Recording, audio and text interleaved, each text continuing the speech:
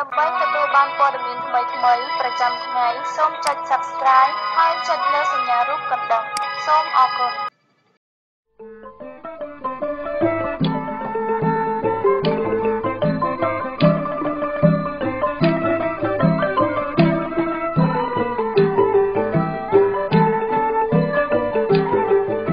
ជាបន្តទៅនេះសូមស្វាគមន៍រាល់ការតាមដានស្ដាប់របស់វិទ្យុខ្មែរប៉ុស្តិ៍ KPR ដែលផ្សាយចេញពីទីក្រុង Long Beach រដ្ឋ California សហរដ្ឋអាមេរិក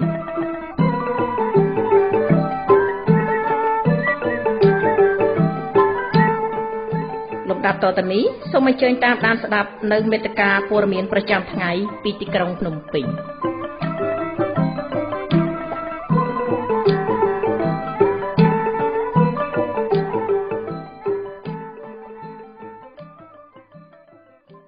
ពីរាជធានីភ្នំពេញនៃប្រទេសកម្ពុជានាងខ្ញុំហេងស្រីនិចរួមជាមួយសហការីសូមគោរពនិងជម្រាបសួរលោកស្រីអ្នកនាងកញ្ញាដែលកំពុងតាមដានស្ដាប់ការផ្សាយរបស់វិទ្យុខ្មែរប៉ុស្តិ៍ទាំងក្នុងនិងក្រៅប្រទេសជាទីមេត្រីនាងខ្ញុំសូមជូននៅកម្មវិធីផ្សាយសម្រាប់ថ្ងៃពុធ14កើតខែអាសត់ឆ្នាំរកានបស័កពុទ្ធសករាជ2561ត្រូវនៅថ្ងៃទី4ខែតុលាគ្រិស្តសករាជ2017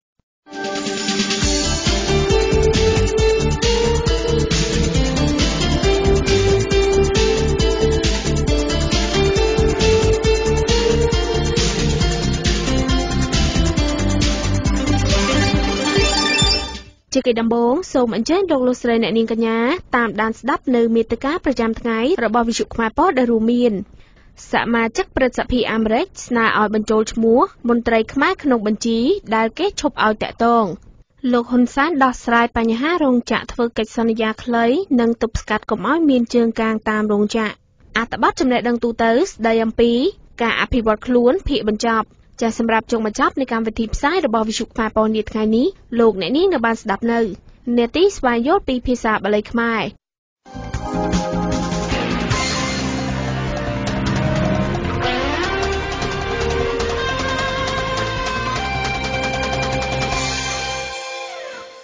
ចាលោកអ្នកនាងជាទីមេត្រីលំដាប់តទៅនេះនាងខ្ញុំសូមជូននៅព័ត៌មានសមាជិកព្រឹទ្ធសភាអាមេរិកស្នើឲ្យបញ្ចូលឈ្មោះមន្ត្រីខ្មែរក្នុងបញ្ជីដែលគេឈប់ឲ្យតាក់ទងលោកសុកសានរាយការណ៍ជូននៅព័ត៌មាននេះ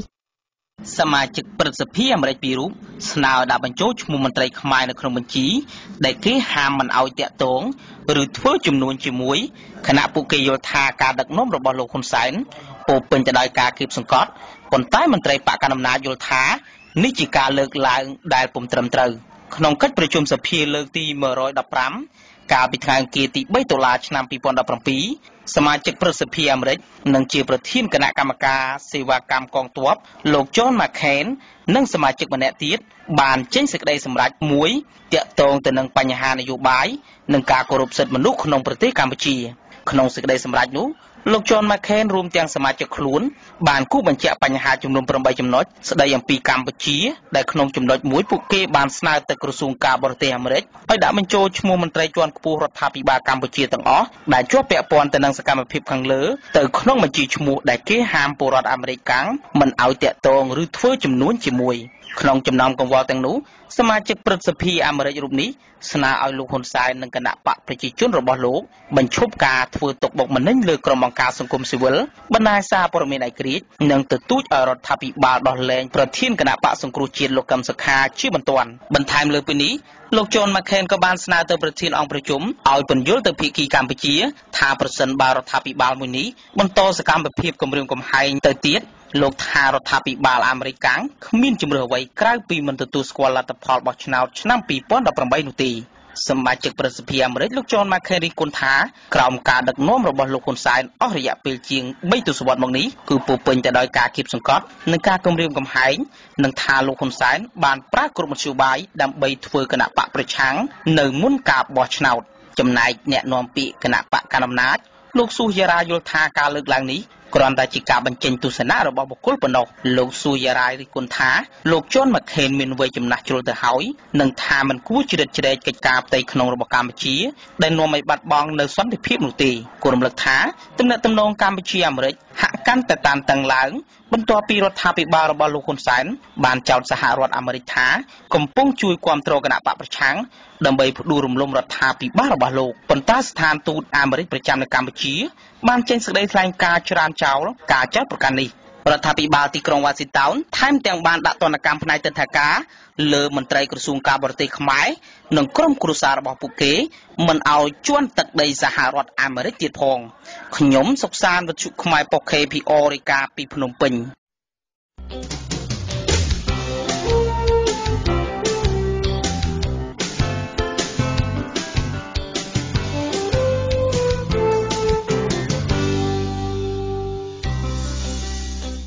លោកហ៊ុនសែនដោះស្រាយបញ្ហារោងចក្រធ្វើកិច្ចសន្យាខ្លីនិងទប់ស្កាត់កុំឲ្យមានជើងកាងតាមរោងចក្រលោកឈឹមគឹមទ្រីរាយការណ៍ជូននៅព័ត៌មាននេះ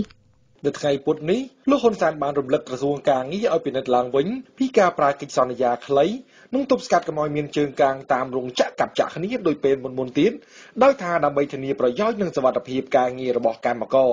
លោកហ៊ុនសែនក្នុងពិធីចុះជួបកម្មករនៅក្នុងរាជធានីភ្នំពេញនៅថ្ងៃទី4ខែតុលានេះបានថ្លែងថាមានកម្មករប្រាប់លោកថាការប្រើប្រាស់កិច្ចសន្យាខ្លីកន្លងមកធ្វើឲ្យពួកគេងាយបាត់បង់ការងារនិងអត្ថប្រយោជន៍ផ្សេងបើតែការរោងចក្រមិនពេញចិត្តដោយប្រការណាមួយលោកហ៊ុនសែនរំលឹកឲ្យក្រសួងការងារនិងថៅកែរោងចក្ររួមគ្នាដោះស្រាយបញ្ហានេះដោយការយោគយល់ដោយថាដើម្បីធានាប្រយោជន៍ទាំងសងខាងនិងជៀសវាងការផ្ទុះបាតកម្មដោយសារតែវិវាទផលប្រយោជន៍នេះលោកហ៊ុនសែនរំលឹកដែរថាកន្លងទៅមានកម្មករមួយក្រុមបានធ្វើបាតកម្មតែកម្មករមួយក្រុមទៀតពួកគេចង់ធ្វើការកែតម្រង់ប៉ុន្តែលោកថាពួកគេទាំងនោះមិនបានគោរពសិទ្ធិគ្នាទៅវិញទៅមកនោះទេបង្កឲ្យមានហិង្សាកើតឡើង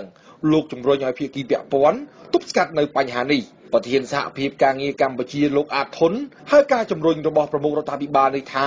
ហាក់ចំបញ្ហារបស់កម្មករដែលលោកថាកម្មករជាង 90% ច្រើនឆ្នាំមកនេះបានទទួលរងគ្រោះដោយសារការប្រើប្រាស់កិច្ចសន្យាខ្លីនេះទោះជាយ៉ាងណាលោកអាតធុនបង្ហាញការព្រួយបារម្ភថាកម្មករនៅតែបន្តបាត់បង់ផលប្រយោជន៍ដដែលបើរដ្ឋាភិបាលខ្វះយន្តការពង្រឹងប្រសិទ្ធភាពនៃការអនុវត្តច្បាប់បើតាមលោកអាតធុនកម្មករដែលថៅកែប្រើប្រាស់កិច្ចសន្យាខ្លីពួកគេគ្មានសិទ្ធិចូលសហជីពដើម្បីជំរុញលក្ខខណ្ឌការងារគ្មានសិទ្ធិចរចាប្រាក់ឈ្នួលមិនទទួលបានប្រាក់អាទិភាពការងារមិនទទួលបានប្រាក់ឧបត្ថម្ភពេលឆ្លងទន្លេនិងមិនទទួលបានការប្រើប្រាស់សេវាកម្មថែទាំសុខភាពដោយឥតគិតថ្លៃពីស្ថាប័នរដ្ឋជាដើមប៉ុន្តែលោកហ៊ុនសែនអះអាងថាការធ្វើដំណើរទៅកាន់រោងចក្ររៀងរាល់សប្តាហ៍ដូចពេលនេះលោកថាបានដឹងពីបញ្ហារបស់កម្មករកាន់តែច្រើនខ្ញុំឈឹមគឹមទ្រីវិទ្យុខ្មែរប៉ុស្តិ៍ KPR រាយការណ៍ពីរាជធានីភ្នំពេញ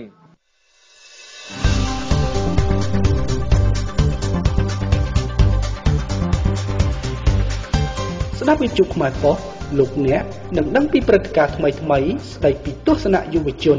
សង្គមនិងនយោបាយនៅកម្ពុជា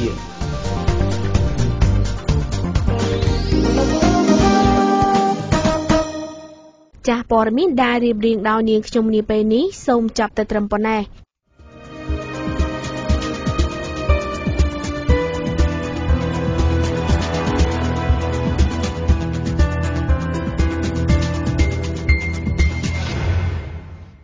ចាលំដាប់តទៅនេះនាងខ្ញុំសូមជូននៅអត្ថបទចំណេះដឹងទូទៅស្ដីអំពីការអភិវឌ្ឍខ្លួនភាគបញ្ចប់ការសិក្សារៀនសូត្រដើម្បីវិជ្ជាជីវៈមនុស្សក្នុងសង្គមបច្ចុប្បន្នគ្រប់គ្នាម្នាក់សុទ្ធតែខ្វល់ខ្វាយស្វែងរកភោគទ្រព្យជាសំខាន់ព្រោះហេតុនេះប្រតិកម្មផ្សេងរបស់មនុស្សច្រើនតែប្រព្រឹត្តទៅស្របតាមគោលការណ៍ដូចពោលមកការសិក្សារៀនសូត្រក៏មិនខុសគ្នាមនុស្សព្យាយាមសិក្សាវិជ្ជាសាខាផ្សេងដើម្បីនឹងនាំយកចំណេះដឹងនិងសមត្ថភាពទាំងនោះទៅប្រកបអាជីពចំណេះដឹងដែលស្របតាមសេចក្តីត្រូវការរបស់សង្គមគឺអាចរកប្រាក់ចំណូលបានច្រើនតែក៏នឹងមានមនុស្សត្រូវការរៀនច្រើននិងមានការប្រណាំងប្រជែងគ្នាខ្ពស់រហូតដល់ប្រើខ្សែយោងខ្សែពួរដើម្បីចូលទៅរៀនឲ្យបានជាការពិតណាស់ការស្វែងរកចំណេះដឹងផ្នែកវិជ្ជាជីវៈជារឿងសំខាន់បំផុតក្នុងការទ្រទ្រង់ជីវិតរស់នៅទាំងនេះព្រោះការដែលមនុស្សអាចញ៉ាំងជីវិតឲ្យប្រព្រឹត្តទៅក្នុងសង្គមបាននោះចាំបាច់បំផុតដែលត្រូវមានបច្ច័យ4ជាមូលដ្ឋានគាំទ្រតែបើយើងមើលទៅមុំមួយផ្សេងទៀតរបស់ជីវិតការដែលមនុស្សនឹងរស់នៅរួមគ្នាបានយ៉ាងស្ងប់សុខក្នុងសង្គមនោះចាំបាច់បំផុតត្រូវបណ្ដុះបណ្ដាលបង្ហាត់មនុស្សក្នុងសង្គម ឲ្យជាអ្នកមានការប្រព្រឹត្តល្អ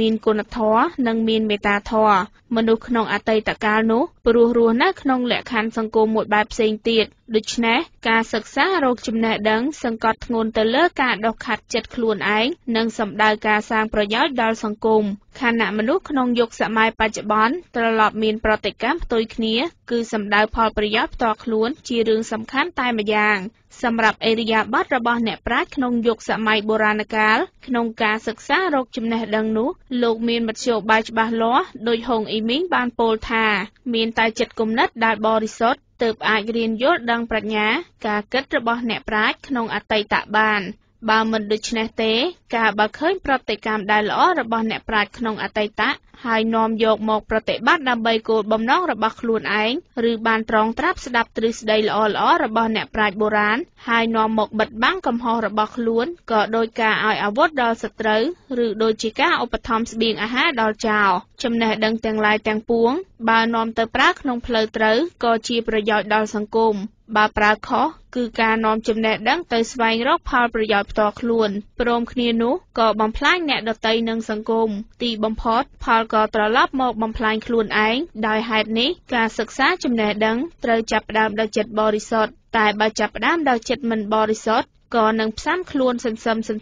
ឲ្យក្លាយជាមនុស្សខួខើបានម្យ៉ាងទៀតការសិក្សាស្វែងរកចំណេះដឹងជារឿងមិនស្រណុកសប្បាយវាក្រៀមក្រោះដូចនេះអ្នកស្វែងរកចំណេះដឹងត្រូវមានការតាំងចិត្តមោះមុតមិនត្រូវខ្លាចក្រែងចំពោះសេចក្តីអផ្សុកកណ្ដោយកណ្ដែងទើបអាចទទួលជោគជ័យសម្រាប់ការហ្វឹកហាត់ប្រតិបត្តិខ្លួនបើសម្ដៅឆ្ពោះទៅរកលៀបយួរគេឈ្មោះក្រៅគឺជាការបោកបញ្ឆោតខ្លួនឯងហើយនោះនៅជាការបោកបញ្ឆោតអ្នកដទៃផងដែរសម្រាប់លក្ខខណ្ឌនៃការសិក្សារៀនសូត្រនោះឱកាសដែលល្អនិងគួរសមបំផុតគឺវ័យក្មេងទាំងនេះព្រោះជាវ័យដែលមានចិត្តគំនិតមានការព្យាយាមល្អមិនមានភារៈអ្វីមករំខានតែកាលអាយុច្រើនឡើងភារៈមុខងារនេតិក៏ត្រូវកើនឡើងទើបត្រូវឥទ្ធិពលផ្សេងជុំវិញខ្លួនមកប៉ះពាល់រំខានគ្រប់ពេលវេលាធ្វើឲ្យចិត្តគំនិតឃ្លីងឃ្លោងខ្វះសមាធិឱកាសនៃការសិក្សាក៏ថយចុះទោះបីមានវេលាខ្លះតែចិត្តមិនមូលដូច្នេះការសិក្សាត្រូវចាប់ផ្ដើមពីក្មេងហើយមិនគួរបណ្តោយឲ្យឱកាសដ៏ល្អនេះកន្លងហួសទៅដោយឥតប្រយោជន៍នោះទេមនុស្សខ្លះពីព្រោះលក្ខខណ្ឌអ្វីមួយមិនអំណោយធ្វើឲ្យខូចឱកាសនៃការសិក្សាកាលវ័យក្មេងការខូចឱកាសដូចនេះក៏មិនមែនជារឿងគួរឲ្យខូចចិត្តអស់សង្ឃឹមក្នុងជីវិតនោះដែរសូមឲ្យតែយើងមានចិត្តមោះមុតមានអ្នកក្នុងការសិក្សាស្វែងចំណេះប៉ុណ្ណោះឱកាសសម្រាប់ការសិក្សាក៏នៅបើកទូលាយនិងជារបស់យើងគ្រប់ពេលវេលាដោយសុភាសិតដែលថារស់នៅរហូតដល់ចាស់រៀនរហូតដល់ជរា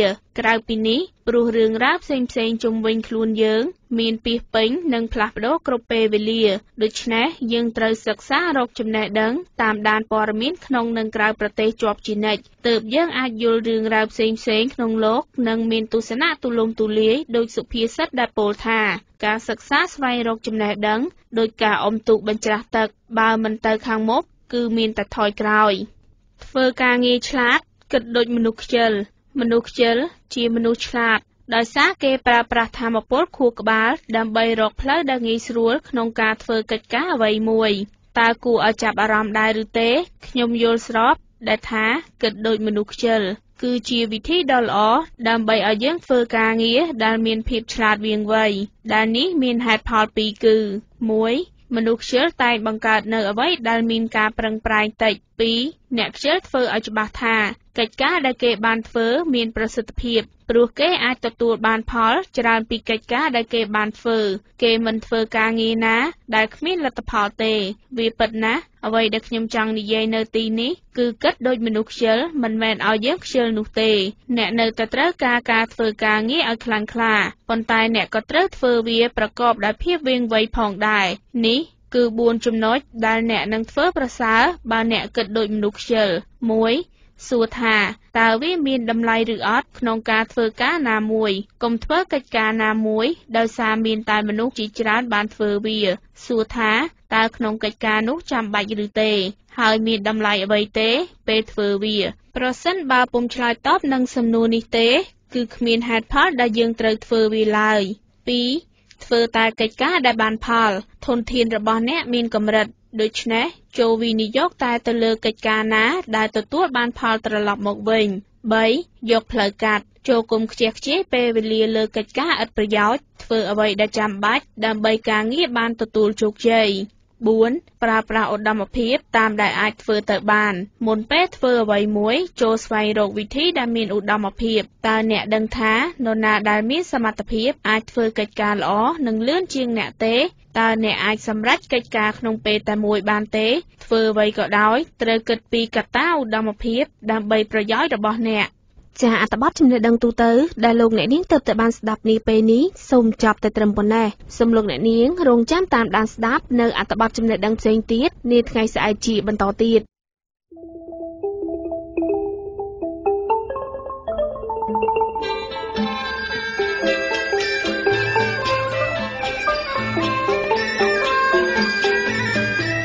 សូមជូននេតិស្វែងយល់ពីភាសាបាលីខ្មែរ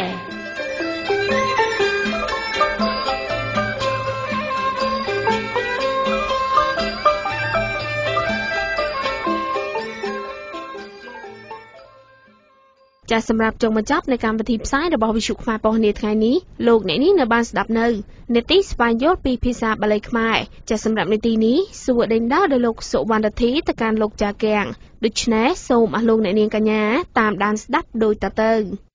ខ្ញុំបាទសុវណ្ណរទ្ធីសូមជម្រាបសួរប្រិយមិត្តអ្នកស្ដាប់វិទ្យុខ្មែរប៉ុស្តិ៍ទាំងក្នុងនិងក្រៅប្រទេសទាំងអស់ជាទីមេត្រីបាទសម្រាប់នេតិស្វែងយល់ពីភាសាបាលីខ្មែរបានវិលមកជួបប្រិយមិត្តសាជាថ្មីម្ដងទៀតហើយបាទវាគ្មិនរបស់យើងគឺលោកចៅកាំងបាទមុននឹងសួរដេញដោលទៅកាន់លោកចៅកាំងថាតើនៅថ្ងៃនេះលោកចៅកាំងមានភាសាបាលីអ្វីមកធ្វើការបកស្រាយបាទជាដំបូងជម្រាបសួរលោកចៅកាំងបាទសូមជម្រាបសួរបានមុននឹងចូលទៅដល់ការបកស្រាយភាសាបាលីក្នុងថ្ងៃនេះជាដំបូងខ្ញុំចង់ឲ្យលោកចៅកាំងបកស្រាយនៅ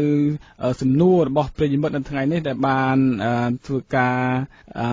ជម្រាបជូនមកដល់ខ្មែរប៉ុស្តិ៍ឲ្យធ្វើយ៉ាងណាជួយបកស្រាយនៅចម្ងល់របស់ពួកគាត់ទី1គឺមានយុវតីម្នាក់ហ្នឹងបានផ្ញើជាសារតាម Messenger មកហ្នឹងចង់ឲ្យលោកចៅកាំងជួយបកស្រាយពន្យល់ថាតើហេតុអ្វីបានជាខ្មែរបុរាណនឹងលើកគោហើយនឹងសត្វកង្កែបគោរពចាត់ទុកដូចជាព្រះបាទឥឡូវយើងខ្ញុំក៏មានសេចក្តីសោមនស្សរីករាយណាស់ដែលបងប្អូនខ្មែរយើងមានជំនួសសួរត្រង់ថាហេតុអ្វីបានពីសម័យបុរាណខ្មែរយើងគោរពសត្វកង្កែបហើយនឹងសត្វគោនឹងទុកជាព្រះហើយគឺការគោរពបូជានឹងធ្វើឲ្យប្រទេសជាតិនឹងបានរុងរឿងទៀតផងនៅក្នុងនេះដែរគឺដើម្បីចាប់ផ្ដើមនិយាយអំពីរឿងរ៉ាវរបស់សត្វកង្កែបនឹងខ្ញុំក៏សូមបកស្រាយពាក្យពុទ្ធាំងសរណង្គកច្ឆាមិបាទគេថាពុទ្ធាំងសរណង្គកច្ឆាមិនឹងឃើញថាព្រះសង្ឃគ្រប់ព្រះអង្គព្រះថេរានុថេរៈគ្រប់ព្រះអង្គតែងប្រើនៅក្នុងវត្តដើម្បីនឹងមុនចាប់ផ្ដើមឆាន់ហ្នឹងព្រះសង្ឃទោះជាខ្ញុំក្តីការខ្ញុំបួសហ្នឹងក៏ដូចគ្នាដែរបាទយើងជាសូត្រធម៌ហ្នឹងប៉ុន្តែมันមានអ្នកណាមួយដឹងថាតើធម៌ហ្នឹងសូត្រដើម្បីអ្វីទេបាទចឹងថ្ងៃនេះខ្ញុំសូមបកស្រាយទៅតាមពាក្យដែលបានប្រើនឹងមួយពាក្យដើម្បីឲ្យយើងយកមកធ្វើជាការពិចារណារបស់គ្នាបាទពុទ្ធាំងភាសាបាលីប្រែមកថាព្រះពុទ្ធទាំង5ព្រះអង្គយើងអានថាពុទ្ធាំងនិយាយរួមទៅព្រះពុទ្ធដែលធំមកមានន័យថា5ព្រះអង្គមាន5ព្រះអង្គព្រះពុទ្ធធំដល់ព្រះពុទ្ធតូចទៅដូចយើងនិយាយថាសាមណគោតមអង្គទៅកោនីគុំនោមអង្គនេះគេហៅព្រះពុទ្ធតូចអញ្ចឹងព្រះពុទ្ធនឹងដល់5ព្រះអង្គនេះមិនគេហៅព្រះពុទ្ធធំជាតាបាលីនឹងមានន័យអញ្ចឹងពុទ្ធាំងនឹងប្រែថាព្រះពុទ្ធ5ព្រះអង្គដល់សារណង្គភាសាបាលីយើងដឹងហើយស័កនឹងប្រែថាការកាត់ការសម្លាប់ការធ្វើឲ្យខូចជាតិដើមការធ្វើឲ្យបំផ្លាញជាតិដើមអីអញ្ចឹងបាទនឹងគេហៅស័កដល់រៈហ្នឹងក៏ដូចគ្នាដែរភាសាបាលីហ្នឹងរៈហើយរាំងហ្នឹងដូចគ្នាដោយយើងតែងយកពាក្យហ្នឹងទៅប្រើជាមួយដូចពាក្យថាវៈរៈវៈរាំងប្រែថាជាជួនដែលមានអំណាចខាងចម្បាំង ដោយវគ្គរម៉ាំហ្នឹងណាបាទអញ្ចឹងរាក់រាំងហ្នឹងមានន័យថាជាជួនដែលប្រើគ្រឿងសម្លាប់គ្រឿងកាប់គ្រឿងចាក់គ្រឿងបំផ្លាញលោកហ្នឹងឬក៏សម្បត្តិសម្អាងលោកហ្នឹងយ៉ាងណាដូចដុំថ្មហ្នឹងនៅជាភ្នំយើងទៅដាប់យកមកហើយឆ្លាក់ធ្វើជាប្រាសាទធ្វើជាអីហ្នឹងអាហ្នឹងក៏ហៅរាំងដែរភាសាបាលីហ្នឹងចឹងរាំងហ្នឹងវាដូចជាការសម្លាប់ចឹងដែរមានន័យថាការធ្វើឲ្យវត្ថុមួយមានលក្ខណៈទៅជាវត្ថុមួយទៀតហៅរាំងដល់ណាំងហ្នឹងយើងយល់គ្រប់គ្នាហើយណាំងភាសាបាលីដល់យើងយកភាសាសំស្ក្រឹតមកបូកមកមានន័យថាយើងអានថាមរណាំងចឹងប្រែមកថាស្លាប់ចឹងការសម្លាប់ហ្នឹងរហូតដល់ស្លាប់ភាសាបាលីប្រែមកថាមរណាំងដល់សារណាំងដូចគ្នាដែរការសម្លាប់រហូតដល់ស្លាប់បាទបន្តទៅទៀតទៅពាក្យថាគៈហ្នឹងភាសាបាលីប្រែថាផ្លូវឬក៏មាគ៌ាបាទឬក៏នាគ៌ាច្បាប់ទម្លាប់ដំណើរនៃការប្រព្រឹត្តទៅរបស់សង្គមមួយរបស់ច្បាប់មួយគេហៅថាគៈភាសាបាលីគៈហ្នឹងអាចដល់ទៅជាផ្លូវរបស់យើងហ្នឹងសម្រាប់ធ្វើដំណើរខ្លួនយើងហ្នឹងនាំយើងទៅទីចិត្តទីឆ្ងាយអីហ្នឹងភាសាបាលីក៏ហៅគៈដែរដល់ឆាហ្នឹងចជើងសដាក់ស្រអាហ្នឹងភាសាបាលីប្រែមកថាត្រីបងប្អូនត្រីហ្នឹងសំដៅទៅលើមច្ឆាហ្នឹងណានៅក្នុងទឹកគ្រប់ប្រភេទបាទហើយដល់លមីហ្នឹងភាសាបាលីហ្នឹងប្រែថាមួយអញ្ចឹងបើយើងសង្ខេបសេចក្តីហ្នឹងពាក្យហ្នឹងទៅបាទដែលបងប្អូនប្រែសពថ្ងៃហ្នឹងមិនជាត្រូវទេព្រោះប្រែថាព្រះពុទ្ធជាទីពឹងហ្នឹងខុសហើយព្រោះនៅក្នុងហ្នឹងមិនមែននិយាយពីការទីពឹងទេក្នុងគាថាហ្នឹងនិយាយថាព្រះពុទ្ធអង្គនៅក្នុងលោកក៏ដោយចោះព្រះអង្គអាចសម្លាប់សត្វត្រីហ្នឹងយកមកធ្វើជាអាហារបានមួយគត់ក្រៅពីសត្វត្រីយើងសម្លាប់ទៅយើងមានទោសចូលនរកអវិជ័យបាទអញ្ចឹងសត្វលោកទាំងអស់កាលណាយើងបួសជាព្រះពុទ្ធហើយបួសជាសង្ឃហើយយើងមិនអាចសម្លាប់បានទេកុំថាឡើយដល់ទៅជាមនុស្សបាទលើកលែងត្រីមួយទេដែលយើងអាចសម្លាប់បានព្រោះព្រះអង្គជាមច្ឆាប៉ុន្តែនៅក្នុងហ្នឹងមានបញ្ញត្តិថាត្រឹមមួយប៉ៅឬក៏មួយខាងហ្នឹងសម្លាប់មិនបានទេអ្នកបួសនោះមានខខាងក្រោយទៅទៀតតែយើងបើក្នុងបៃដកមើលពីនឹងតទៅទៀតទៅគេបានបញ្ជាក់ថាមួយប៉ៅមួយខាងនោះការសម្លាប់ត្រីហ្នឹងមិនបានទេចូលនរកដូចគ្នាចឹងសងទាំងឡាយដែលអាចថាយើងទៅដងរុក្ខមូលក្នុងព្រៃទៅដាច់ចង្ហាន់ទៅយើងយកធម៌ពុទ្ធាំងសារណាំងកច្ឆាមិហ្នឹងទៅហៅត្រីក្នុងបឹងហ្នឹងពេលណាយើងឃើញត្រីក្នុងបឹងហ្នឹងពលាកហើយយើងហៅ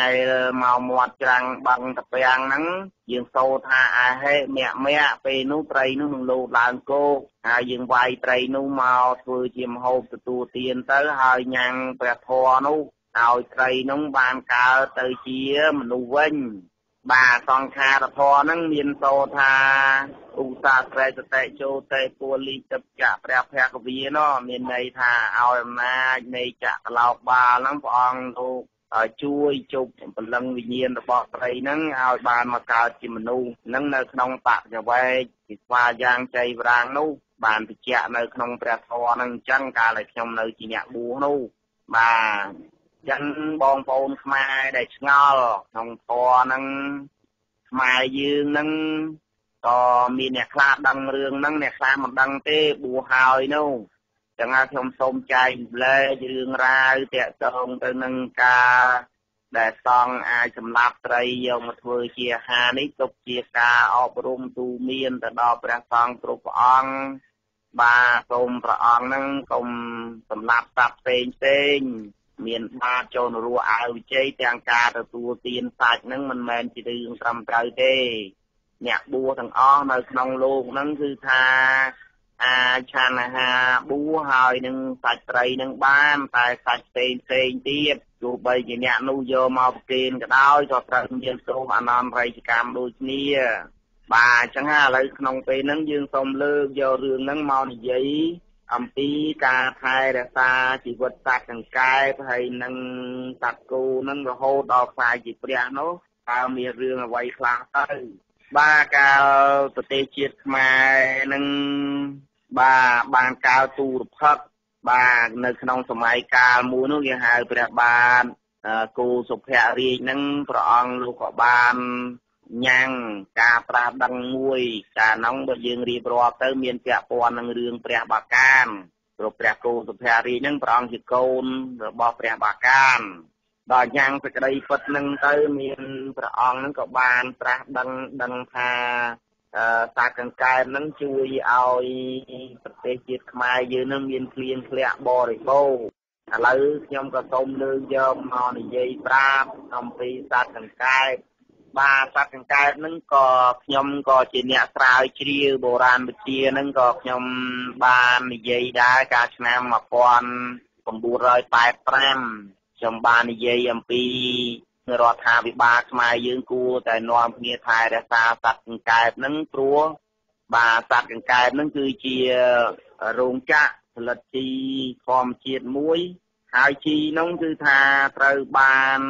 រាយបាយពេញទឹកដីរបស់ខ្មែរដោយធម្មជាតិសត្វកង្កែបមួយក្បាលបើមានទម្ងន់ចាប់ពីកន្លះគីឡូឡើងទៅវាអាចបាទក្នុងមួយឆ្នាំបានដល់ទៅ1គីឡូក្រាមបាទនឹងអាចវាច្រើនណាស់ព្រោះវាស៊ីសត្វចង្រៃនឹងរៀងរាល់ថ្ងៃហើយសារជាតិសំខាន់ដែលកើតមាននៅក្នុងខ្លួនសត្វកង្កែបទី1គឺសារជាតិអាម៉ូញ៉ាធម្មជាតិបងប្អូនដឹងទេបាទសូមជម្រាបឲ្យដឹងថាសារជាតិអាម៉ូញ៉ាហ្នឹងគឺសំខាន់ណាស់បងប្អូនវាអាចជួយឲ្យមានអាកាសធាតុត្រជាក់អាម៉ូញ៉ាធម្មជាតិមាននៅក្នុងសត្វកង្កែបពេលដែលវាទៅរស់នៅទីតាឧទាហរណ៍ថាវារស់នៅក្នុងតំពាំងទឹកច្រើនចឹងអាម៉ូញ៉ាហ្នឹងវាទៅប្រខាសបាតតំពាំងហ្នឹងឲ្យមាន5មួយគេហៅស្ពតអាម៉ូញ៉ាធម្មជាតិហ្នឹងដូចជាបំបែងពីងបំបែងក្អមចឹងណាវាធ្វើឲ្យទឹកតំពាំងហ្នឹងអត់ស្រកបានទេចឹងនៅថែរក្សាទឹកហ្នឹងទុកដើម្បីឲ្យទឹកហ្នឹងដក់ជាប់នៅក្នុងតំពាំងហ្នឹងខែប្រាំងបានចឹងឃើញថាស្ពតហ្នឹងគឺវាកើតឡើងដោយជាតិអាម៉ូញ៉ារបស់សត្វកង្កែបហ្នឹងអញ្ចឹងបានពីដើមតំពាំងបឹងបួមួយចំនួនហ្នឹងគឺអត់រីងទឹកទេហើយក្រោយពេលដែលខ្មែរយើងបានចាប់សម្លាប់សត្វកង្កែបហ្នឹងនៅក្នុងឆ្នាំ85ហ្នឹងខ្ញុំឃើញថាយើងសម្លាប់ច្រើនមែនទែនសម្លាប់រហូតដល់សត្វកង្កែបហ្នឹងអស់ពីលើទឹកដីខ្មែរហ្នឹងឃើញថាបឹងតំពាំងមួយចំនួនហ្នឹងក៏ត្រូវរីងណាអញ្ចឹងបានយើងឃើញណាបាទជាតិអាម៉ូញ៉ាហ្នឹងវាភាយធ្វើឲ្យអ៊ីត្រូអាស៊ីតហ្នឹងចុះខ្សោយអ៊ីត្រូអាស៊ីតហ្នឹងវាកាលណាវាប៉ះជាមួយនឹងកម្ដៅព្រះអាទិត្យហ្នឹងវាធ្វើឲ្យមានប្រតិកម្មមួយគេហៅវិទ្យុសកម្មអ៊ីត្រូណាមិកហ្នឹងអញ្ចឹងសត្វកង្កែបហ្នឹងវាជួយមិនឲ្យមានបញ្ហាហ្នឹងកើតឡើងនៅក្នុងធម្មជាតិទៀតផងអញ្ចឹងបើសត្វកង្កែបហ្នឹងមានច្រើននៅក្នុងស្រុកណាខេត្តណាគឺថាស្រុកខេត្តហ្នឹងជួយមិនឲ្យមនុស្សហ្នឹងមានរមាស់កើតឡើងបានទេការខ្ញុំសិក្សាស្រាវជ្រាវខ្ញុំយកសត្វកង្កែបទៅធ្វើការពិសោធន៍យ៉ាងច្រើនគេឃើញថាសត្វកង្កែបនឹងអត់ចេះកើតរមាស់ទេវារស់នៅក្នុងរូងក្តីរស់នៅលើទួលក្តីគឺថាវាអត់ចេះកើតរមាស់ដោយសារជាតិអាម៉ូញ៉ាធម្មជាតិនឹងជួយឲ្យស្បែករបស់វានឹងឡើងរលោងបាទហើយកន្លែងដែលវារស់នៅគឺរុក្ខជាតិនឹងអត់ដុះទេបាទមានន័យថាឫសស្មៅល្មមមិនអាចជ្រៀតចូលទៅក្នុងស្ពតរបស់អាម៉ូញ៉ាធម្មជាតិនឹងបានទេបាទទី2បាទអាចកង្កែបនឹងវាជាអាចដែលមានជីជាតិល្អជាងអាចសត្វគោសត្វមាន់ទាទៀតផងបាទដោយសារ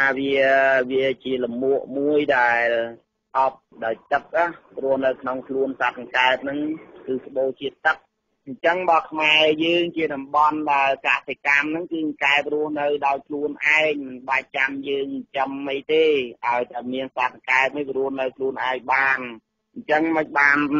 យើងមិននាំគ្នាយកសត្វកង្កែបជាប្រយោជន៍ផ្ដល់ទៅជីធម្មជាតិដល់ទៅ វាស្រែចម្ការរបស់ខ្មែរទៅចាំបាច់យើងទៅទិញជីធម្មជាតិពីបរទេសមកធ្វើអីណាយើងមានប្រយោជន៍ចាកាលណាយើងរក្សាសត្វកង្កែបយើងបានជីធម្មជាតិហ្នឹងដោយមិនបាច់ចាំអស់លុយទេហើយទី2គឺថាសត្វកង្កែបហ្នឹងវាមិនរើមុខទេសត្វចង្រៃទាំងអស់ដែលទីស្រូវទីដំណាំទីផ្លែឈើរបស់យើងជាប្រជាកសិករហ្នឹងគឺវាទីទាំងអស់បាទអញ្ចឹងមានន័យថាបើយើងនាំគ្នាសត្វកង្កែបបានផលប្រយោជន៍ច្រើនណាស់បាទទឹកនោមរបស់វាជាប្រព័ន្ធអាកូនសុជីមួយទៀតបាទធ្វើឲ្យសត្វត្រីដែលរស់នៅក្នុងទឹកហ្នឹងអាចភ្ញាស់កូនហ្នឹងបានស្រួលចាបាទយើងងាកទៅខាងអ្នកវិទ្យាសាស្ត្រខាងផ្នែកភ្ញាស់កូនត្រីបាទគឺគេចង់បានទឹកនោមសត្វកង្កែបហ្នឹងយកទៅភ្ញាស់ធ្វើឲ្យកូនត្រីហ្នឹងឆាប់ញាស់ណាវាមានផលប្រយោជន៍ច្រើនអញ្ចឹងបើយើងនិយាយទៅខាងទឹកសត្វកង្កែបហ្នឹងច្រើនណាស់បាទហើយជាពេជ្ជភាពសម្រាប់សត្វចង្រៃក្នុងធម្មជាតិហ្នឹងដូចជាមូសខ្លាហ្នឹងតែម្ដងឃើញថាកាលណាតែវាចោលទៅតាខ្លួនកាន់កែបហ្នឹងវាកែបហ្នឹងត្រូវសម្លាប់វាអញ្ចឹងឃើញថាពីដើមខ្ញុំនៅចាំកាលខ្ញុំនៅតូចខ្ញុំរស់នៅតាមវត្តស្រុកស្រែស្រុកស្រែខ្មែរយើងមិនដែលមានមុងទេបងប្អូនមិនដែលមានដុំទេខាងស្រុកក៏ស្ដាច់ខាងស្រុកអីហ្នឹងខាងបាភ្នំកែស្បូរណាពីដើមពីណាគេចាប់យកមកអាំងមកសម្លាប់អីចឹងទេចឹងយើងដេកតាកុំដែលមានមូសខាំដែរមិនដែលមានជាថាគ្រុនចាញ់ដូចសពថ្ងៃទេបាទហើយសត្វកង្កែបហ្នឹងគឺជាថ្នាំបន្សាបជាតិពុលក្នុងខ្លួនមនុស្សប្រមាថរបស់វានិងឆ្អឹងរបស់វាយកទៅធ្វើថ្នាំចម្រើនអាយុក្នុងស្រុកពីដើមគេរក្សាសត្វកង្កែបហ្នឹងទុកដូចព្រះលោកដងកែបហ្នឹងចាស់ទៅអាយុបានរាប់រយឆ្នាំ200-300ឆ្នាំអីចឹងទៅស្លាប់គ្រោងចង់វាធំណាស់ហើយចាស់ជាន់ដើមហ្នឹងយកឆ្អឹងហ្នឹងឲ្យយកមកធ្វើជាថ្នាំចម្រើនអាយុឲ្យមនុស្សចាស់ហ្នឹងផុតទៅធ្វើឲ្យបានអាយុវែងហើយកយកង្កែបហ្នឹងគឺជាវត្ថុបន្សាបពួកមេមួតបាទដោយពួកមេមួតពួកធ្មប់ពួកអីខាងពួកចាមហ្នឹងដើរធ្វើបាបសម្លាប់ដាក់ក្បែរគោព្រេងអីពេញពោះអីចឹងទៅហ្នឹងក៏មកចាញ់កយកង្កែបហ្នឹងដែរយើងដោះកយកង្កែបហ្នឹងមានថ្នាំគេថែមមកបុកទីទៀតទៅពេលហ្នឹងក៏អ្នកជំងឺហ្នឹងបានជាសះស្បើយហើយជាថ្នាំគ្រុនចាញ់ផងដែរបាទកយកង្កែបហ្នឹងខ្លាញ់កង្កែបបូកជាមួយខ្លាញ់ក្តាមបូកជាមួយនឹងក្រង3មុខហ្នឹងយើងយកទៅបាត់មុខរបួសដែលពោះវែកនឹងខាំយើងឬកញ្ចក់យើងហ្នឹងក៏យើងអាចជាពីគ្រោះថ្នាក់ដោយពោះខាំនឹងផងដែរបាទពោះវែកណាចឹងយើងឃើញថាខ្លាញ់កង្កែបហ្នឹងមានប្រយោជន៍ណាស់បាទខ្ញុំបន្តជាប់មកទៀតនិយាយពីប្រយោជន៍កូនកង្កែបហ្នឹងគេហៅក្អុកហ្នឹងក៏សំខាន់ណាស់បាទវាបានសម្អាតទឹកនៅក្នុងវាលស្រែនៅក្នុងបឹងទន្លេហ្នឹងឲ្យស្អាតចឹងគេថាទឹកហ្នឹងកាលណាបើយើងមានកូនក្អុកកូនខាតហ្នឹងញាស់ច្រើននៅក្នុងខែដើមឆ្នាំហ្នឹងធ្វើឲ្យទឹកហ្នឹងស្អាតអត់មានមេរោគអីកើតឡើងទេដោយសារកូនក្អុកកូនខាតហ្នឹងគាត់ទៅបឺតយកជាតិពុលនៅក្នុងទឹកហ្នឹងយកមកធ្វើជាអាហារចិញ្ចឹមជីវិតរបស់គាត់បាទអញ្ចឹងយើងកន្លែងហ្នឹងគឺយើងកើតនៅក្នុងខែពិសាខអាសាឍណាកែបហ្នឹងក៏ចាប់ផ្ដើមពងនៅខែហ្នឹងហើយកូនចៅរបស់វាហ្នឹងគេហៅកូនកោកកូនក្អាតហ្នឹងក៏ចាប់ផ្ដើមកើតដែរខ្មៅពេញទឹកអញ្ចឹងហើយសត្វអស់នោះជួយសម្អាតជាតិពុលនៅក្នុងទឹកហ្នឹងទៀតបាទវាជាចំណីរបស់ត្រីផងដែរកូនស្អាតហ្នឹងកាលណាវារស់នៅក្នុងទឹកហ្នឹងទៅក៏ជួយឲ្យត្រីនោះដែលជាសត្វមានចំណីបាទជាកូនស្អាតកូនក្អុកហ្នឹងបានរស់រានមានជីវិតផងដែរអញ្ចឹងយើងឃើញថាប្រយោជន៍ច្រើនណាស់របស់សត្វកង្កែបដែលគួរតែខ្មែរយើងនាំគ្នាភ្ញាក់ខ្លួនបាទគុំជំរាបទៅតាមស្រុកតាមភូមិតាមឃុំទូទាំងប្រទេសរបស់ខ្មែរហ្នឹងឲ្យនាំគ្នាភ្ញាក់ខ្លួនឡើងលែងនាំគ្នាចាប់សត្វកង្កែបហ្នឹងធ្វើជាអាហារហើយជាពិសេសអ្នករកទីមុខរបរលក់សត្វកង្កែបក៏យកលុយមកគ្រាហ្នឹងប៉ុន្តែដល់ក្រោយមកទៅយើងនាំគ្នាស្លាប់អស់ដោយសារតែគ្រូឆ្នាំហ្នឹង មិនបានរស់រៀនមានជីវិតជួយយើងតទៅទៀតហើយភាសាបាលីសត្វកង្កែបហ្នឹងមានឈ្មោះថារាជភិរុនរាជភិរុនហ្នឹងប្រែមកជាភាសាខ្មែរយើងហៅថាស្ដេចចក្រឡោកបាទទួលបន្ទុកផ្នែកភ្លៀងចឹងពីដើមបងប្អូនខ្ញុំនៅចាំស្រុកខ្ញុំដែលខ្ញុំនៅតូចទៅបានរស់នៅតាមខេត្តហ្នឹងកាលណាថារាំងឬខ្លាំងហ្នឹងគេចាប់សត្វកង្កែបហ្នឹងមកផ្សាយរឹងគេមានរឹងគេដាក់ផ្សាយកែបហ្នឹងទៅហើយគេនាំគ្នាលេងភ្លេងសយ៉ាំភ្លេងអីច្រៀងរាំតាមបឹងវាលស្រែហ្នឹងដើម្បីសុំឲ្យទឹកភ្លៀងហ្នឹងធ្លាក់មកហើយសត្វកង្កែបហ្នឹងក៏យំស្រែកចឹងឡើងទៅព្រមគ្នាទៅក៏កើតមានភ្លៀងឃើញទេចឹងពីដើមហ្នឹងដូនតាហ្នឹងមានជំនឿល្អត្រឹមត្រូវមិនបាច់ចាំយើងទៅទិញមេថ្នាំមេអីពីណាពីណីមកដើម្បីបាចលើមេទៅឲ្យកើតភ្លៀងទេឲ្យតែរក្សាទុកសត្វកែបហ្នឹងទៅបើយើងចង់ភ្លៀងដើមឆ្នាំយើងបានភ្លៀងដើមឆ្នាំហើយបាទដោយសពថ្ងៃកែបហ្នឹងមើលទៅប្រហែលជាស្រុកខ្លះខេត្តខ្លះគ្មានទេសម្រាប់វល់វាលហ្នឹងក៏តែផុតពូជទៅអត់ដឹងថាកែបហ្នឹងជាព្រះរបស់ខ្មែរទេណាខ្មែរយើងកន្លែងហ្នឹងហើយដែលខ្ញុំតែងនិយាយនៅក្នុងឌីហ្នឹងថាតម្រៃខ្វាក់តម្រាក់ឈួតហ្នឹងកូនទាំងពួងកពងវែងលែងស្គាល់ខុសលែងស្គាល់ត្រូវហើយសម្រាប់គូកែបនឹងធ្វើជាអាហារអស់ទៅដល់ហើយកើតរោគកើតជំងឺរោទីនឹងបានលុយទិញទួយកលុយទៅទិញថ្នាំពេទ្យនឹងទៅអស់វិញទៅក្រដដែលបាទហើយចាំបើយើងទុកសត្វកែបសត្វអីនឹងទៅយើងមិនបាច់ចាំមានគ្រូមកណាព្យាបាលអីយើងសល់លុយកាក់ហ្នឹងណា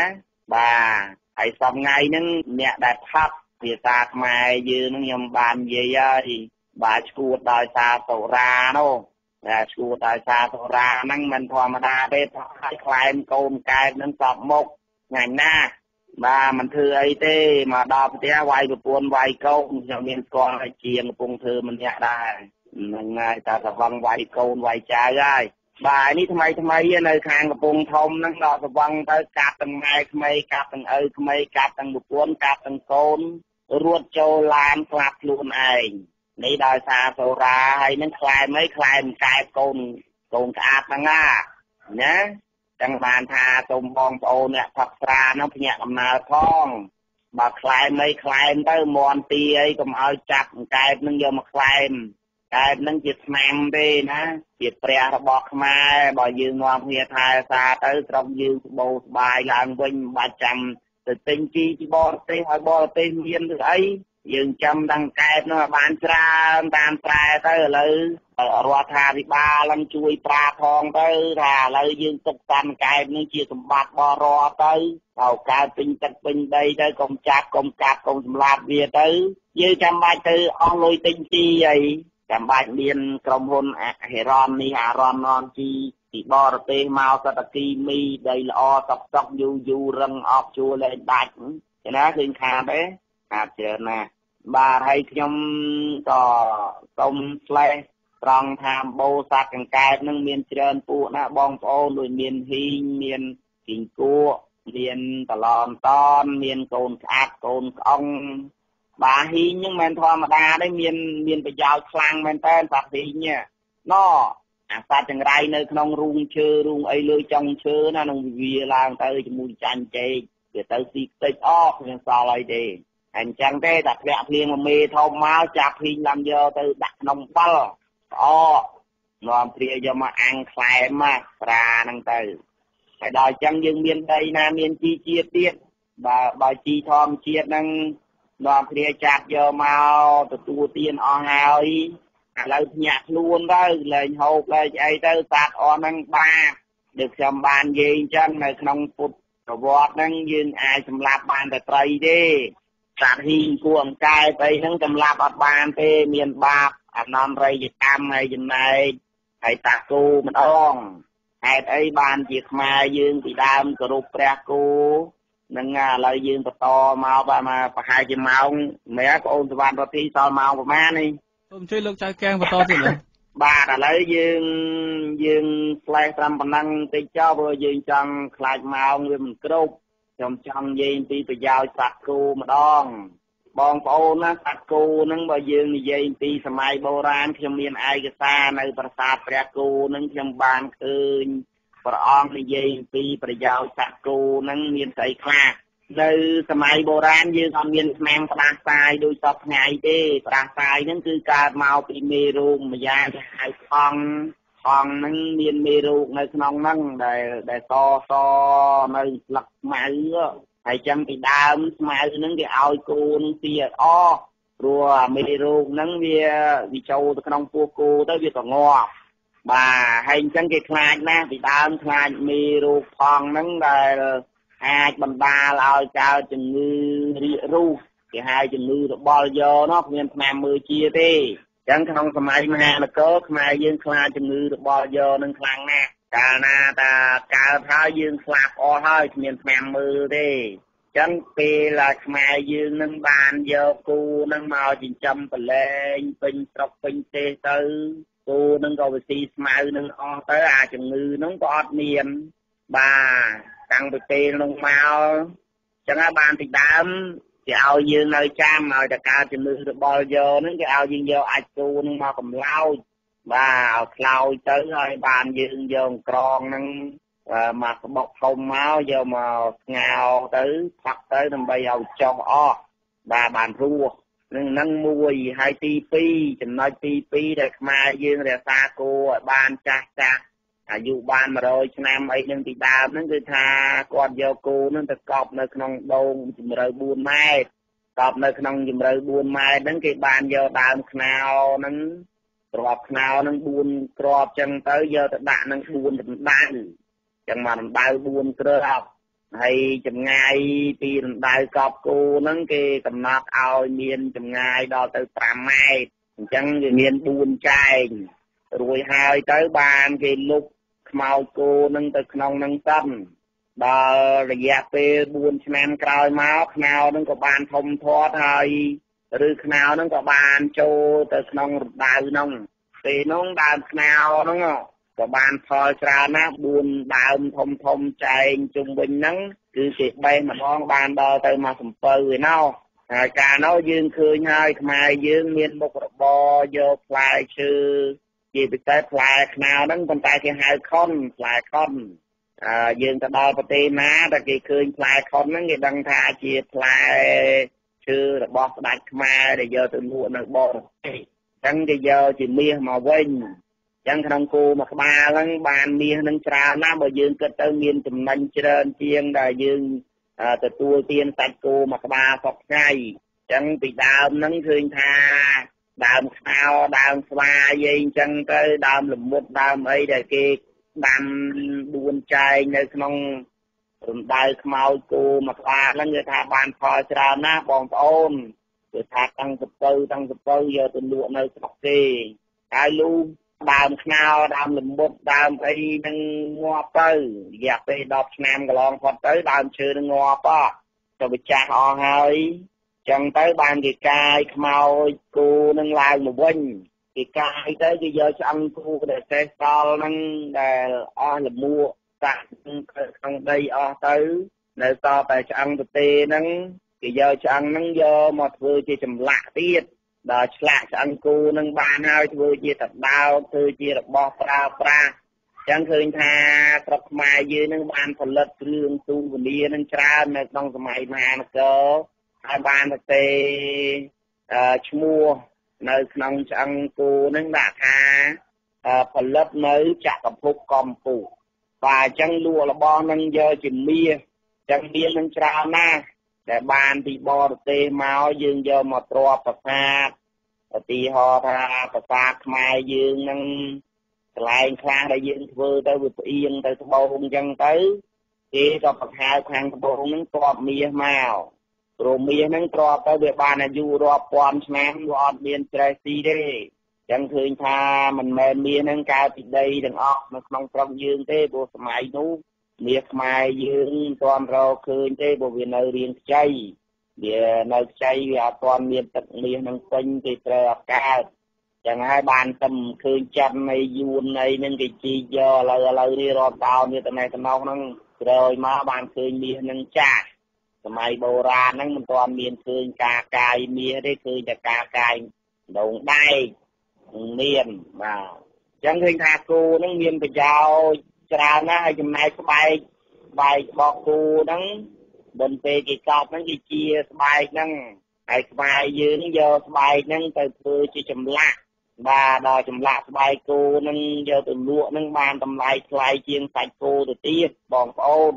ចឹងហើយខ្មែរពីដើមយល់ថាទឹកគោនឹងមានប្រយោជន៍ហើយបានដឹងគុណគោនឹងបានជួយឲ្យផ្លែឈើផ្លែបានជួយឲ្យភោគផលរបស់ខ្មែរនឹងខាងផ្នែកចំការនឹងមានការលូតលាស់ចិញ្ចឹមខ្មែរយើងទូទាំងប្រទេសនឹងបរិបូរណ៍ចឹងទៅក៏គេលើគោនឹងឲ្យកង្កែបហ្នឹងធ្វើជាព្រះទៅចឹងសាសនាគោរពគោនឹងសត្វកង្កែបជាព្រះហ្នឹងមានព្រះមួយអង្គព្រះនាមថាព្រះបាកានចឹងយើងទៅដល់ខេត្តពោធិ៍សាត់ទៅយើងទៅដល់វត្តបាកានទៅយើងឃើញហើយភូមិសាស្ត្រនៅទីនោះអំណោយផលឲ្យសត្វកង្កែបនិងគោនឹងរស់នៅបានល្អប្រសើរជាងខេត្តនានាទូទាំងប្រទេសរបស់ខ្មែរហើយចឹងខ្មែរក៏នាំគ្នាគោរពគោនឹងរហូតដល់បង្កើតបានពូជគោជាស្ដេចគោនោះយើងហៅគោសពរាជនឹងមនឹមគោជប់រាជនឹងមនឹមហើយគោនឹងចេះសិលហោះហើរជ្រែកអាកាសាជួយប្រទេសជាតិនឹងឲ្យមានជំនឿកាន់តែសុខថាគោនឹងជាព្រះពុទ្ធប្រកបរបស់ខ្មែរពេលនឹងគោនឹងកើតពេញវាព្រៃចម្ការស្រែចឹងទៅលុះដល់ខែវស្សាប្រជាពលរដ្ឋមិនពិបាកទេទៅចាប់គោនឹងយកមកផ្សាំងមកគ្នាទឹមធ្វើស្រែធ្វើអីហើយគេក៏យកទៅប្រឡែងក្នុងព្រៃនឹងវិញទៅចឹងពីដើមមានពីណាសម្លាប់គោនឹងពិបាកយើងភ័យខ្លាចមានចោរមានអីលួចទេគោនឹងកើតប្រមាណក៏កើតទៅព្រះអង្គលោករស់នៅក្នុងព្រៃទៅអាណាឈ្មោលធំពេលដល់ខែរដូវជួររាស់ហ្នឹងក៏យើងនាំគ្នាទៅចាប់មកជួររាស់ទៅចឹងឃើញថាការគោរពបូជាគោហ្នឹងcònមានផលប្រយោជន៍ច្រើនហើយចំណាយលបួកគោហ្នឹងក៏មានប្រយោជន៍ដែរយើងឃើញថាដីស្រែដែលយើងមានជីជាតិយើងដាក់ជីរបស់បរទេសហ្នឹងអត់ល្អទេដីបើយើងយកជីអាចគោហ្នឹងទៅដាក់វិញឃើញថាដីស្រែហ្នឹងល្អណាស់ផលស្រួលជួរស្រួលអីចឹងទៅចឹងហើយខ្ញុំក៏ចង់ព្យាយាមប្រាប់កូនខ្មែរយើងទាំងអស់គ្នាហ្នឹងឲ្យនាំគ្នាចិញ្ចឹមគោចិញ្ចឹមកែបនិងបោសាន់កែបនឹងឡើងវិញហើយនាំគ្នាលែងឃ្លានលែងអីទៅព្រោះសត្វគោហ្នឹងក៏វាមិនមែនជាឆ្ងាញ់អីប្រមាណដែរហើយយើងមានឱកាសបានសូត្រធម៌ពីបុរាណហ្នឹងឡើងវិញកាលណាយើងសូត្រធម៌បុរាណយើងបានប្រកែរស់នៅមានព្រះមានឪពុកមានម្ដាយនឹងជាព្រះកឡោងព្រះអីឡើងវិញលែងកាប់សម្លាប់ម៉ែឪលែងជេរចោលម៉ែឪដូចសពថ្ងៃអញ្ចឹងទៅអាហ្នឹងស្រុកយើងក៏បានសុខសាន្តប្រាណល្អប្រសើរគេរីកចម្រើនប៉ុណ្ណឹងហើយមនុស្សកាប់សម្លាប់គ្នាដូចមន់អញ្ចឹងមានទៅស្រួលអីប្រមាណហើយរីកចម្រើនតែផ្ទះឡានហើយប៉ុន្តែដល់ពេលក្ររបាយហូបបានណាខ្វះគ្រប់ឥឡូវត្រីទៅមិនបានហូបទេผมថាឡើយដល់កែបដល់អង្គក់ធីញអីហ្នឹង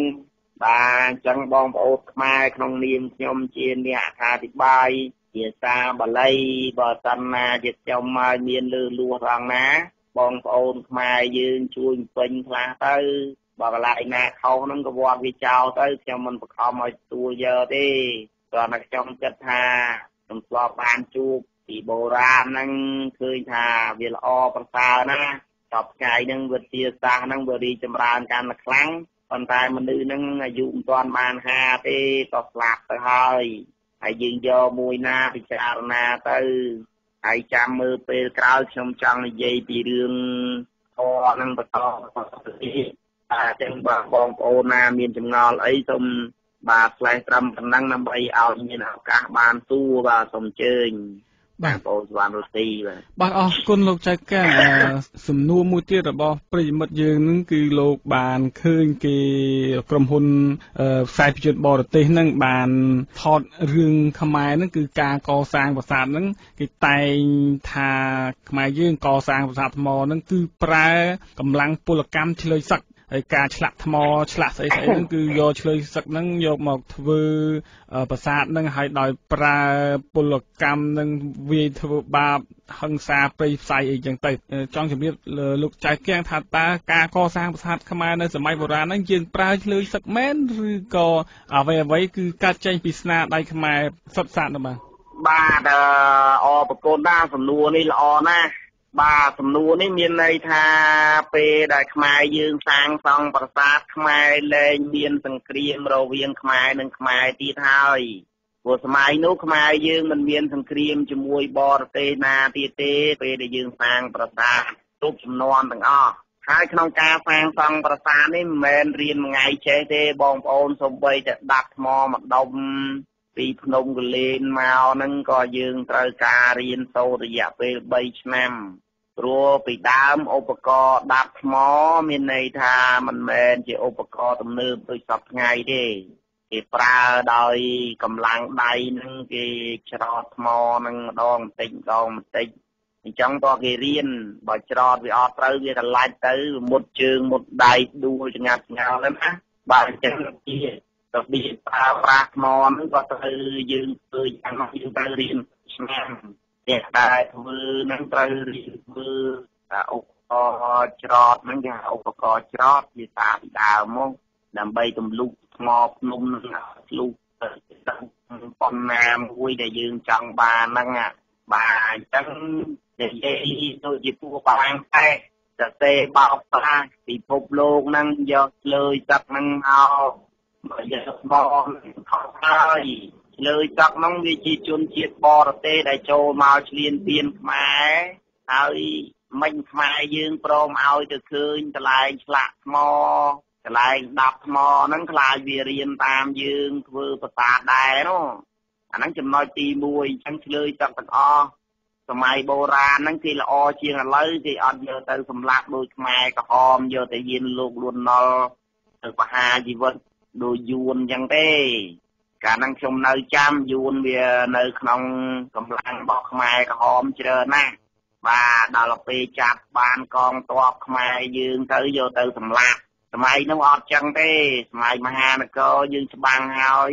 ពេលភាគីម្ខាងទៀតនឹងចុះចាញ់ខ្មែរគេអត់មានចាប់ឆ្លើយទឹកហ្នឹងទេគេយកប្រទេសនោះធ្វើជាចំណោទបារាំងសែសនោះគាត់អត់បានដឹងថាពេលដែលខ្មែរឈ្នះប្រទេសមួយហើយគេយកប្រទេសនឹងធ្វើចំណោទទេបានជាយល់ច្រឡំថាគេយកឆ្លើយទឹកហ្នឹងមកធ្វើប្រាសាទហ្នឹងខុសហើយអ្នកធ្វើប្រាសាទទាំងអស់ហ្នឹងសុទ្ធតែយុវជនគំរូរបស់ខ្មែរណោះត្រូវទៅសិក្សារៀនសូត្រសាលាប្រខំហ្នឹងរយៈពេលដល់ទៅ4ឆ្នាំនឹងមុនសិនរួចហើយទៅបានដឹងថាខ្លួននឹងចេះសាងប្រាសាទនឹងពិតប្រាកដហើយបានគេនាំគ្នាមកសាងប្រាសាទកន្លែងណាមួយដែលព្រះមហាក្សត្រខ្មែរនឹងគ្រោងនឹងរៀបចំធ្វើដើម្បីរៀបចំប្រទេសជាតិនឹងឲ្យមានរចនាសម្ព័ន្ធសង្គមផងបាទដោយសាលាអប់រំគេហៅប្រាសាទអប់រំអញ្ចឹងទៅដោយសាលាបង្រៀនណាអក្សរសាស្ត្រដល់យុវជនហ្នឹងហៅប្រាសាទព្រះខ័នអញ្ចឹងទៅហើយដូចជាសាលាសម្រាប់រៀនខាងស្ត្រីហ្នឹងគេហៅអន្តពតបរិយអញ្ចឹងទៅហើយអញ្ចឹងយើងមានភូមិមានឃុំមានស្រុកអីដូចឥឡូវអញ្ចឹងបាទអញ្ចឹងតំបន់ទាំងអស់ហ្នឹងភាគច្រើនគេមានសាងជាប្រាសាទព្រោះពីដើមហ្នឹងឃើញថាបើយើងសិក្សាទៅឈើហ្នឹងមិនទាន់កើតមានសម្បូរបែបដូចសពថ្ងៃដែលគេកាប់វល់វាលហ្នឹងទេកាលនោះឈើមិនទាន់ដុះបានច្រើនទេបាទព្រោះយើងឃើញតែគេបង្វែរទឹកទន្លេពីទន្លេចាស់ហ្នឹងមកកាន់ទន្លេថ្មីហ្នឹងយើងហៅទន្លេមេគង្គហ្នឹងថ្ងៃហ្នឹងទន្លេថ្មីចេញពីល្បាក់ខោនមកទៅមើលខ្លួនឯងទៅខ្មែរទាំងអស់គ្នាហ្នឹងនាំគ្នាទៅដល់ភ្នំហ្នឹងបានដឹងថាគេយកដុំថ្មហ្នឹងទៅទប់ ទៅទុកទលេចាស់ហ្នឹងមិនឲ្យហូរមកតាមដានចាស់ឲ្យហូរទៅរកដានថ្មីឃើញថាសម័យនោះมันមានព្រៃឈើច្រើនដូចសពថ្ងៃចឹងទេព្រោះទឹកដីខ្មែរហ្នឹងគេហៅដែនសំដមានន័យថាជាសមុទ្រចាស់ហើយក៏បានប្រក់ទឹកហ្នឹងទៅកើតរុក្ខជាតិហ្នឹងសាថ្មីមកហើយចឹងហើយចេះតែរសេកុហកបរទេសកុហកខ្មែរដែលព្រមអោនក្បាលបំរើបារាំងហ្នឹងថាជាចាប់យកមកឆ្លើយទឹកអីមកធ្វើអញ្ចឹងប៉ុន្តែដូចខ្ញុំអ្នកចម្លាក់ហ្នឹងមកខ្ញុំសូមប្រាក់ខ្មែរយល់យើងរៀន6ឆ្នាំយើងមិនទាន់ហ៊ានកាន់មូសចម្លាក់ហ្នឹងផងព្រោះដាប់ស្រួលហ្នឹងថ្មហ្នឹងបែកអស់ហ្នឹងណាហើយឆ្លើយទឹកហ្នឹងកាន់តែក្បត់កាន់តែបថៅកាប់ច្របាំងហើយមានមាគាសាសនាហ្នឹងខុសគ្នាបងប្អូនឆ្លើយទឹកហ្នឹងចង់និយាយថាវិជាអ្នកដែលរៀនសូត្រវិជាផ្សេងពីប្រទេសរបស់យើងដោយភូមិអញ្ចឹងគាត់ហ្នឹងមិនមែនចេះឆ្លាក់ចេះធ្វើប្រាសាទដូចខ្មែរណាព្រោះគេមានជំនឿផ្សេងពីយើងមើលរចនាសម្ព័ន្ធគ្រប់គ្រងប្រទេសភូមិហ្នឹងគឺថាអត់មែនដូចខ្មែរទេហើយឆ្លើយទឹកហ្នឹងបារាំងចង់និយាយឆ្លើយទឹកអីមានតែបារាំងផ្សេងទេនៅក្នុងសម័យអាណានិគមបារាំងហ្នឹងវាចាប់ទៅហ៊ានខ្មែរចាប់កូនកំមុំខ្មែរយកមកសម្លាប់យកមករំលោភយកមកឲ្យធ្វើនេះធ្វើនោះដោយប្រើការកម្លាំងបាយទាំងអស់មានតែប្រាំងផ្សេងហ្នឹងតើដែលវាធ្វើខ្លួនវានោះនឹងប្រវត្តិសាស្ត្រណាយើងឃើញហើយដោយនៅស្រុកខ្មែរហ្នឹងរាប់រយកន្លែងដែលប្រាំងយកទៅសម្លាប់ដូចជាសម័យប៉ុលពតអញ្ចឹងអាឆ្លើយទឹកហ្នឹងមានតែប្រាំងទេវាចាប់ធ្វើបាបខ្មែរយើងដោយការនោះវាមានកំភ្លើងយើងមានតែដាវបាញ់មិនឈ្នះវាទេត្រូវវាពាត់ចាប់យកទៅសម្លាប់អីចឹងទៅមុននឹងសម្លាប់ហ្នឹងវាឲ្យធ្វើការងារសពបែបសពយ៉ាងដោយពីកប៉ាល់ហោះនៅសៀមរាបនេះលោកតាខ្ញុំនិយាយថាវាធ្វើបាបខ្មែរយើងវាយថ្មហ្នឹងពង្រៀបអីហើយស្រួលបួលទៅសម្លាប់ចោលទាំងអស់ហ្នឹងអ្នកដែលធ្វើពីកប៉ាល់ឲ្យវាហ្នឹងវាសម្លាប់ចោលទាំងអស់នឹងបារាំងតើដែលមានគំនិតអាក្រក់ហ្នឹងមិនមែនខ្មែរយើងទេកុំឲ្យចាញ់បោកវាបងប្អូនក្នុងសម័យបុរាណហ្នឹងមុនសាងសង់ប្រាសាទហ្នឹងគេទៅរៀបស្រាប់ហើយចំណាយវិស្វករដែលត្រូវមកចូលមើលយុវជនខ្មែរនៅក្នុងអាយុ21ឆ្នាំហ្នឹងគឺមានកម្រិតពីអាយុ28ឆ្នាំហ្នឹងឡើងទៅគេរៀននៅប្រាសាទតាព្រំហ្នឹងគេចេះគូប្លង់ចេះបោះវែងយ៉ាងម៉េចអីយ៉ាងម៉េចដើម្បីឲ្យយើងអស់គ្នាធ្វើទៅត្រូវក្នុងក្បួនដែលគេគម្រោងត្រូវធ្វើបាទហើយអញ្ចឹងយកឆ្លើយទៅធ្វើមកកើតប្រាសាទបាទឥឡូវដូចជាការអោសថ្មពីភ្នំមកដល់កន្លែងសាងសង់មិនមែនអោសនឹងមនុស្សឯណាគេយកឆ្លើយទឹកទៅធ្វើមកកើតថ្មហ្នឹងគេដាក់បានហើយគេចោះរួនពីរមិនមែនយករៀមដៃលើថ្មទៅអាប្រាំងឈួតវិជាថាហ្នឹងព្រោះធ្វើការមួយប្រាំងបោយប្រាំងទេដែលថាអញ្ចឹងមកបើអ្នកប្រាជ្ញខ្មែរពិតប្រាកដដូចខ្ញុំរៀនពីលោកតាខ្ញុំកន្លែងហ្នឹងគេយកស្នឹងទៅវាយស្នឹងឲ្យជាប់ថ្មហ្នឹងហើយបានគេលើកក្បូនអាស័យហ្នឹងចងជាប់ជាមួយស្នឹងហ្នឹងទៅគេចូលទឹកទៅក្បូនហ្នឹងក៏លើកថ្មហ្នឹងដែរក្នុងទឹកទៅហើយបានគេបដែតទឹកហ្នឹងមកមានអាណាគេប្រើកម្លាំងទេអាហ្នឹងគេប្រើបញ្ញាគឺគេទប់ស្ទឹងហ្នឹងឲ្យចោលទៅបានគេលើកថ្មហ្នឹងដាក់មកច្រាំងទឹកហ្នឹងលើកពូកហ្នឹងអស់ហើយបានគេបហូរទឹកហ្នឹងត្រឡប់ទៅវិញទៅថ្មនៅមាត់ទឹកហ្នឹងអស់ទៅឃើញទេអត់មានប្រើកម្លាំងឆ្លើយទឹកឯណាដូចបារាំងវាទេបងប្អូនហើយរួចហើយទៅគេយកកម្លាំងអីទៅធ្វើទៀតគេយកតម្រៃទៅអោបតម្រៃខ្មែរណារាប់ពាន់ក្បាលក្នុងសម័យនោះnhà naចាំបាច់ទៅយកឆ្លើយទឹកហ្នឹងមកអំពួលអីអស់តាំងតម្រៃហ្នឹងមិនអស់ផងតម្រៃរាប់ពាន់ក្បាលណាសម័យមហានគរក៏អង្គតតម្រៃយើងនៅក្នុងសិលាច្រឹកហ្នឹងបានសរសេរថាមាន1000ក្បាលណោះហើយភូមិហ្នឹងក៏មានគេសរសេរប្រវត្តិសាស្ត្រនិយាយពីការចាញ់សង្គ្រាមរវាងខ្មែរនិងភូមិហ្នឹងភូមិចាញ់ដោយសារកងទ័ពតម្រៃគេមានសរសេរអញ្ចឹងហើយតែជឿអីជឿទេតែជឿអីស្អីជឿតែខ្វាន់នេះណាបាទជឿតែខ្វាន់ហ្នឹងខ្ញុំមានឯកសារបុរាណហ្នឹងទេតើនៅក្នុងប្រាសាទហ្នឹងតែឥឡូវហ្នឹងខ្ញុំវាបាត់ទៅខ្ញុំហើយបារាំងលួចទៅកន្លែងហ្នឹងនៅប្រាសាទជា ហ្នឹងជាទូតាជាអ្នកទោសរបស់ជនជាតិចិនដែលមកខ្មែរហ្នឹងបានធ្វើសកម្មខុសពីច្បាប់របស់ខ្មែរក្នុងសម័យនោះពួកគេយកទៅដាក់គុកហើយគាត់ទៅទៅពីអញ្ចឹងទៅហើយយើងទៅជឿអញ្ចឹងមកយើងឃើញថាខ្មែរយើងគួរអស់សំណើចដែរទេតែទៅជឿតែខ្វាន់នៃវិញអញ្ចឹងទៅជាអ្នកទៅវត្តសាសខ្មែរហើយអ្នកប្រាជ្ញខ្មែរមកកំណោបារាំងយកទៅសម្លាប់អត់មានណាទៅថាបារាំងធ្វើនឹងមិនត្រឹមត្រូវទេអ្នកឯងសម្លាប់អ្នកប្រាជ្ញអស់ហើយធ្វើម៉េចបានប្រវត្តិសាស្ត្រនឹងត្រឹមត្រូវដូចជានិយាយថាខ្មែរយកឈើទឹកមកតាំងប្រសាទគេនឹងពិបាកធ្វើណាប្រសាទនឹងធ្វើតែបច្ចេកទេសត្រឹមត្រូវរៀន6ឆ្នាំមិនដឹងឯណាណីធ្វើមិនកើតផងហើយមកកុហកថាយកឆ្លើយទឹកហ្នឹងគាត់ចេះស្អីឥឡូវយើងយកពិចារណាមើលទាហានថាធ្វើទាហានគេដឹងតែច្បាំងដឹងតែបាញ់ដឹងតែបោះគ្នាដើម្បីសមរភូមិនឹងឈ្នះទៅខាងមេនោះជាអ្នកប្រកាសជ័យជំនះទៅគ្នាមានចេះស្អីដូចជាសពថ្ងៃអញ្ចឹងអាបរទេសនឹងថាខ្លួនជាអ្នកប្រាជ្ញប៉ុន្តែស៊ីថ្មអង្គរនឹងអត់ស៊ីទេបងប្អូនឬអត់ស៊ីដែរប៉ុន្តែខ្ញុំបើថាខ្ញុំព្រមធ្វើជាវិស្វករហ្នឹងខ្ញុំទៅធ្វើផ្ទីនឹងឲ្យមើលបើតែខ្ញុំណាដែលទៅល្ងងខ្ញុំទុកដល់ខ្មែរយើងមានភាពរុងរឿងឡើងវិញខ្ញុំធ្វើឧបករណ៍ពីថ្មនឹងសាងប្រាសាទថ្វាយជូនមេដាបៃតាខ្មែរទាំងអស់គ្រប់រូបមិនថាមេដាបៃតាអស់លោកព្រះថេរានុថេរៈគ្រប់ព្រះអង្គហ្នឹងឬក៏អ្នកដឹកនាំសពថ្ងៃគ្រប់ជាន់គ្រប់ថ្នាក់ហ្នឹងគឺឲ្យព្រះអង្គលោកបានឃើញអ្នកចំនួនក្រោយនឹងមានប្រាសាទមានអីចឹងទៅដើម្បីទុកជាស្នាដៃថាណាខ្មែរខ្ញុំមិនឆោតល្ងងយកទៅលក់ឲ្យបរទេសឲ្យគូវាមិនជន់ក្បាលទេខ្ញុំទឹកចិត្តអត់ព្រមធ្វើបាទបានខ្ញុំយល់ថាមិនមែនប្រើឆ្លើយទឹកឲ្យធ្វើប្រាសាទទេគឺមិនចាឆ្លើយទឹកក៏ពីបើសាលាបើចង់យើងសាងសង់ប្រាសាទហ្នឹងក៏បើសាលាបើសកលវិទ្យាល័យហ្នឹងទៅរកវិស្វករទៅបើសាលាវិទ្យាល័យហ្នឹងរកអ្នកដែលរៀនផ្នែកធ្វើចម្លាក់ធ្វើអីហ្នឹងទៅបានធ្វើប្រាសាទកើតដែរទៅយកឆ្លើយទឹកសង្គ្រាមមកធ្វើប្រាសាទមិនកើតបាទនិយាយហ្នឹងអត់មានយល់ដឹងអីមកបន្តិចទេតែនិយាយទៅស្មានអញ្ចឹងមិនកើត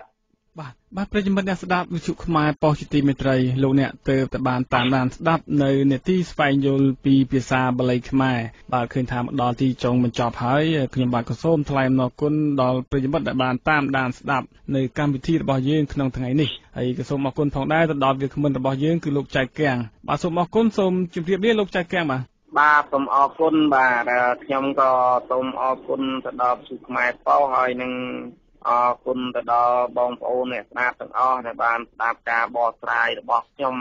ហើយខ្ញុំក៏សូមទំនាលដល់ពួកអាប្រាំងសេះដែលវាបានបន្តទុកនៅសោកនាដកម្មដ៏ច្រើនមកលើប្រាសាទបុរាណរបស់ខ្មែរក៏ដូចជាការលួចយកព្រះរបស់ខ្មែរទៅប្រទេសវាគ្រប់កន្លែងទាំងអស់ហើយបំភ្លៃឈ្មោះព្រះរបស់ខ្មែរទី1ទៅ1អីអញ្ចឹងទៅប្រទេសផ្ដាស់អត់ឲ្យខ្មែរបានស្គាល់ព្រះរបស់ខ្លួនឯងពិតប្រាកដបាទហើយក៏សូមថ្លែងអំណរគុណដល់ខ្មែរទាំងអស់ឲ្យនាំគ្នាស្រឡាញ់ជាតិរបស់ខ្លួនស្រឡាញ់វប្បធម៌របស់ខ្លួនស្រឡាញ់ភាសារបស់ខ្លួនមានភាសាបាលីនឹងជាដើមបាទហើយលើក្រោយខ្ញុំនឹងយករឿងព្រះបាទកៅដាញ់បាទយកមកជម្រាបជូនអស់លោកអ្នកស្ដាប់បន្តទៅទៀតបាទអញ្ចឹងសូមជូនពរឲ្យអ្នកស្ដាប់ទាំងអស់នឹងមានអាយុវែងដើម្បីរស់រៀនប្រកបរបរទីមានបានគ្រប់គ្នាដោយព្រះធម៌ចមាយាបច្ចវេទិថ្វាយ៉ាងជ័យរាំងបរិភ័តតាំងព្រះភគវីបាទសូមជម្រាបលា